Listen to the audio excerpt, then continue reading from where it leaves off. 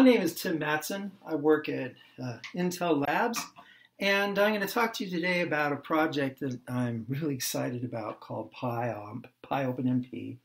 It's all about putting multi-threading into Python and doing it in a way that's Pythonic and something that Python programmers would love.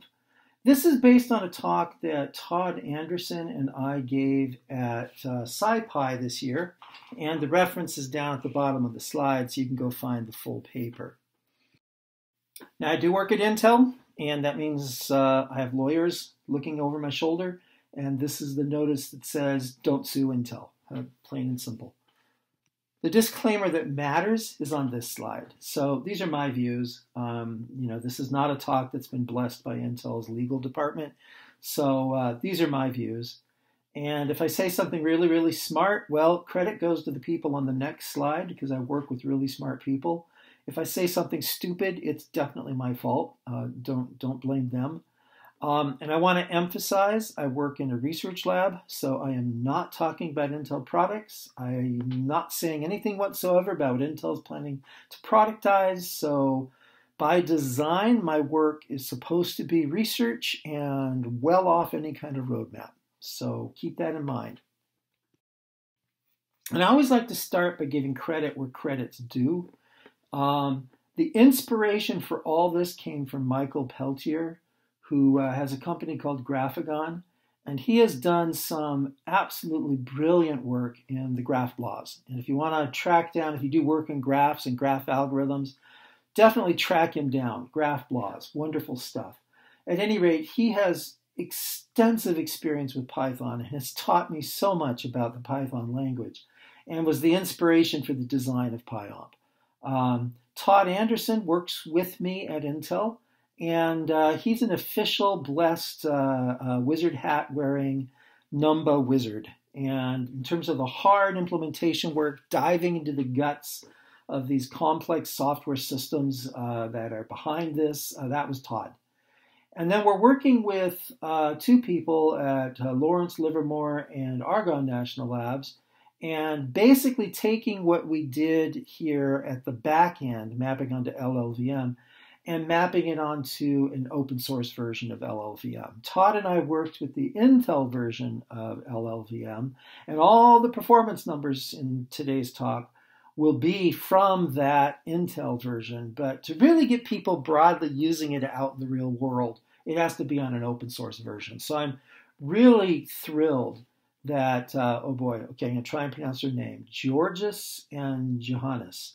And they're going to hear this and tease me unceasingly about the fact that I'm sure I mispronounced their names. But at any rate, they're heavily involved in a movement to create an open source OpenMP enabled LLVM.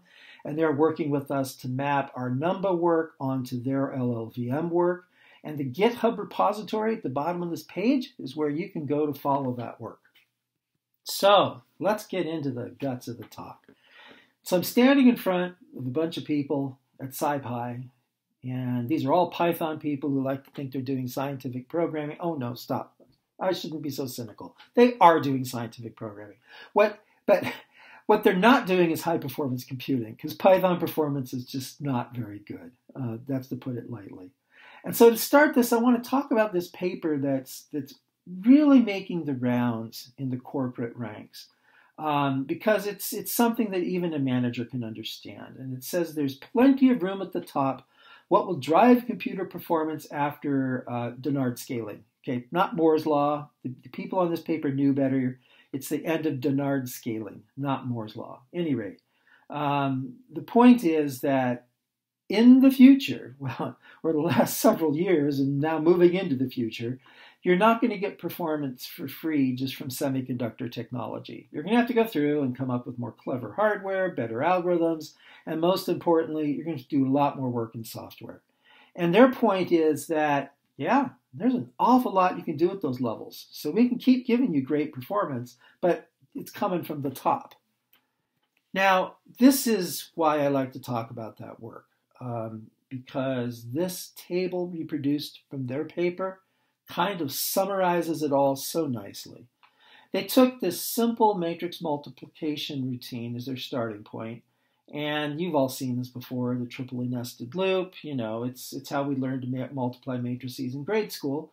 And by the way, of course, we all know there's better ways to do a matrix multiply. The point is to have a proxy to work from that represents nested loops. And so then they went through and they started with Python, they then went to Java, then C, and then they did all sorts of stuff, and they tracked the fraction to peak performance at each step of the way. And I love this one because if you look at that last column to the far right, where they're giving you the fraction of peak performance, and Python gives you an absolutely blazing 0% of peak performance.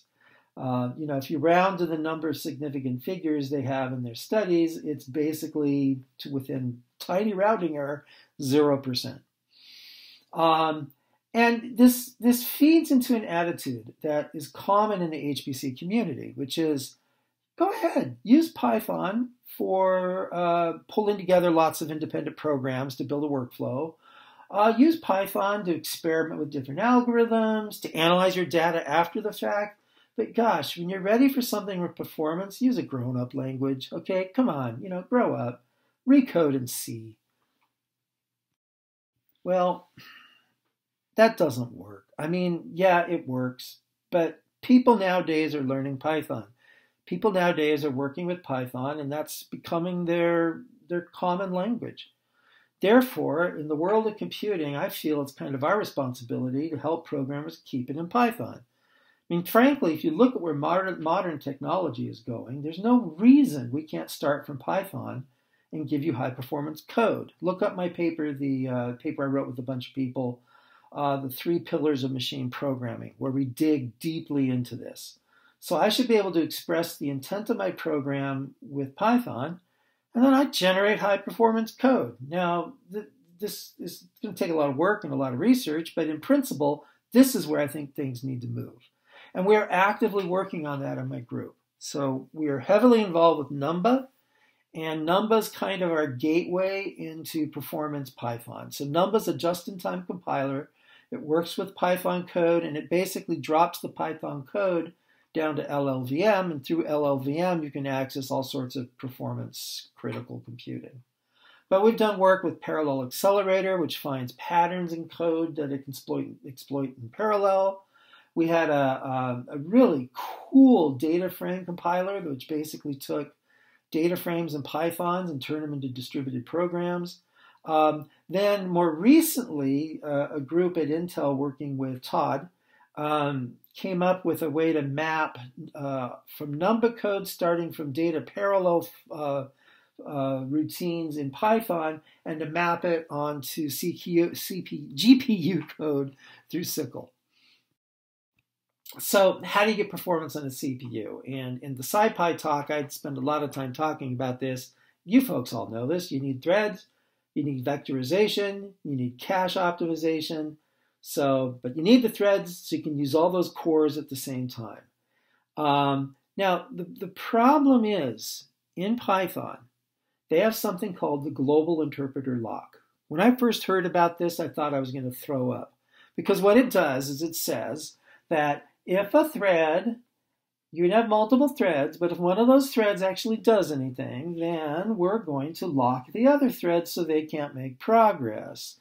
So only one thread at a time can make progress. And I looked at that and I went like, could they really been that stupid? That's the dumbest thing in the world. Oh my goodness, this sucks. But, out of fairness, the goal of the Python creators is something that's safe, user-friendly. If you use this GIL, the Global Interpreter Lock, you're not going to get data races, and so it stops all parallel multi-threading. But, now you got thread safety. Now you've got a much safer environment, and that's what they chose to emphasize. So what we need to do is get rid of that GIL and generate code that gets around it. And how are we going to do that? We're going to do it through Numba.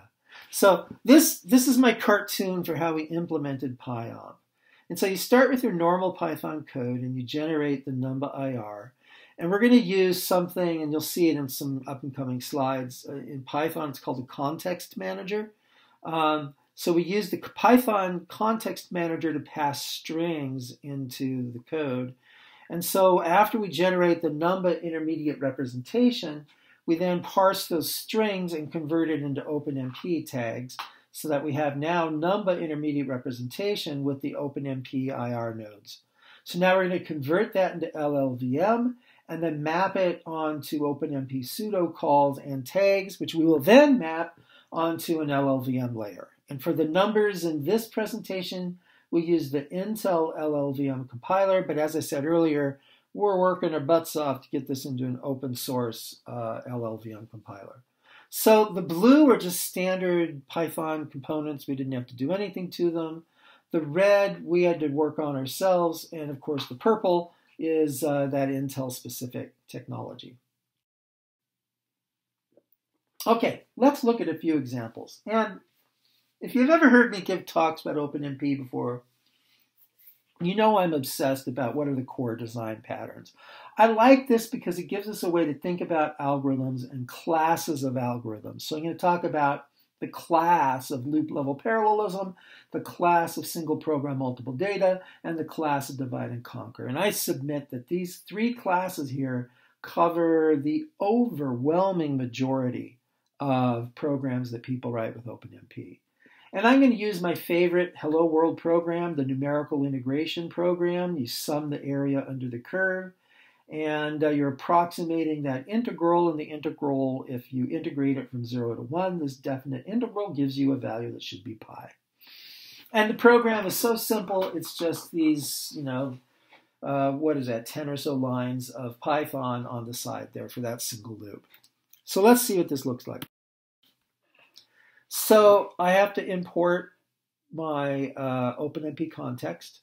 So this is the context manager that understands OpenMP. So I have to import that.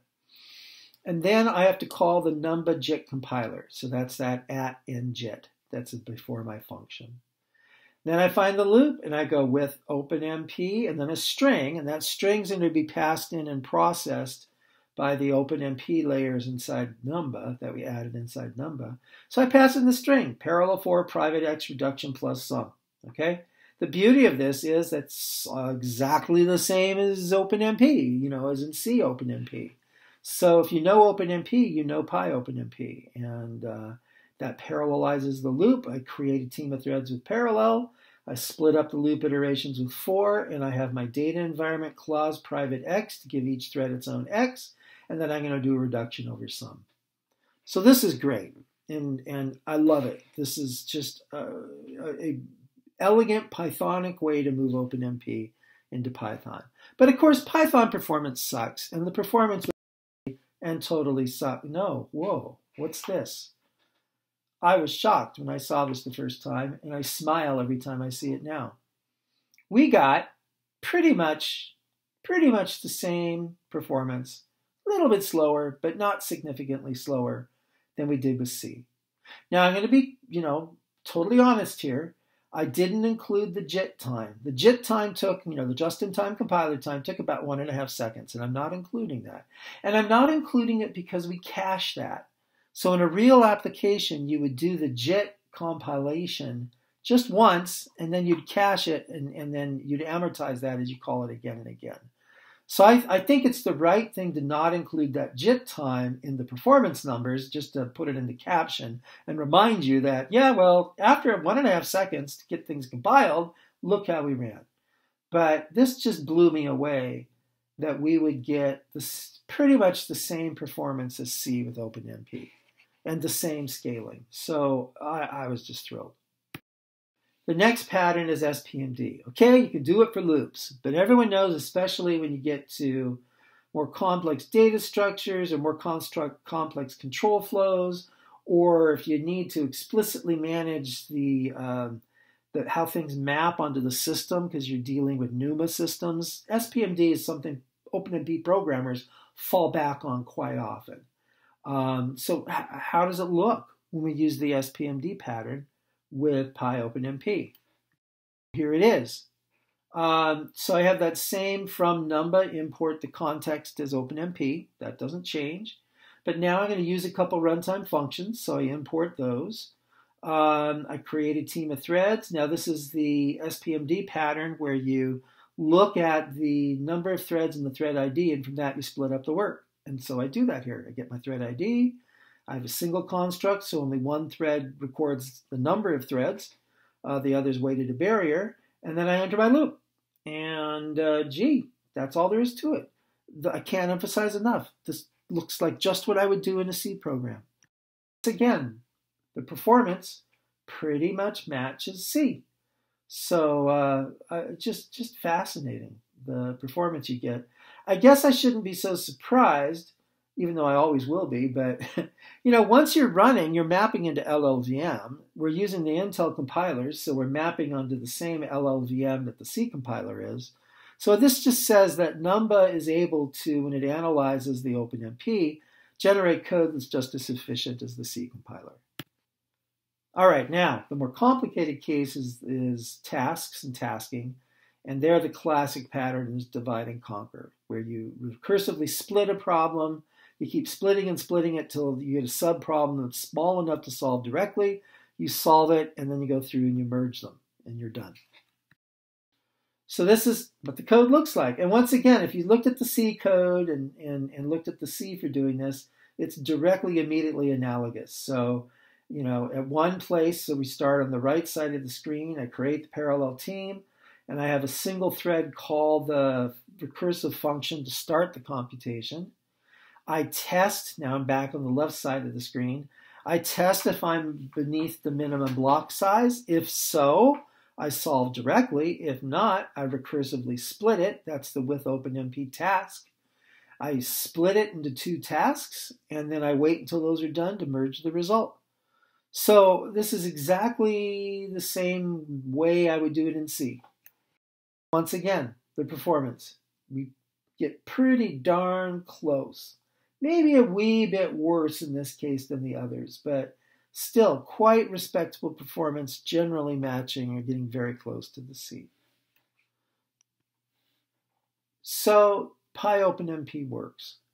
And if you were to go through this list here of all of the constructs we define in PyOpenMP, you would notice it's pretty much the same with a couple exceptions to what I call the OpenMP Common Core.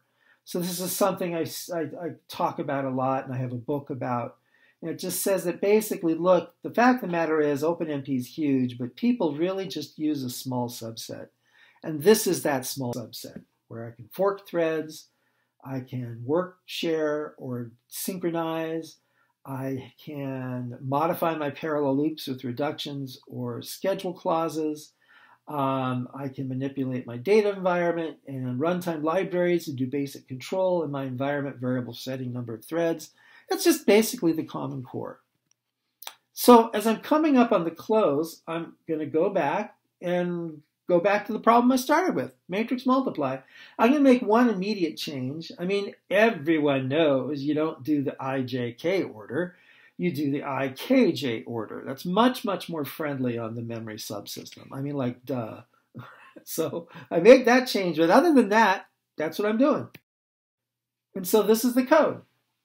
And I'm not doing, believe me, I've written professional matrix multiply libraries before. I know how crazy you can get in making dgem go fast. We're just doing the brain dead easy part, which is just put a parallel loop over that outer loop. And use Numba and use PyOpenMP. And I did the same thing in C, and once again, I get pretty much the same results. So there's plenty of room at the top, as I said at the beginning, and you can get at that plenty of room at the top using Python or using PyOpenMP or PyOMP. So in summary, kayaking's beautiful, and I get to go to beautiful places. Oh, that's the picture. No, in summary, so we've created a research prototype called PyOMP, and we need to do detailed benchmarking. We haven't done that yet. Benchmarking done right is extremely labor intensive, and we will do it. So, but we haven't done it yet. And we are working to create a open source backend for PyOpenMP. The Numba part's already open source. We got approval from Intel to open source that. It's already open source. You can just grab it. and then we're mapping it onto an open source LLVM. And that's moving along nicely. I think if I understand correctly, everything's done except the tasking.